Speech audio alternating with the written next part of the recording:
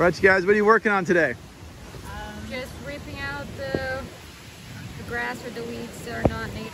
So these things, I think it's called buffalo grass. you're pulling and making a mulch pile around all these plantings, yeah?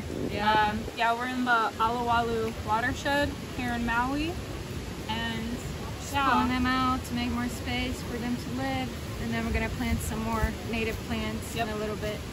this is a willy willy tree. If anyone, Willy willy with lots of thorns on they them. make surfboards out of this, and it's deciduous, but in the summertime. Sweet. Sweet. It is January, so it is certainly not summertime right now. No. Cool. Cool, cool, cool.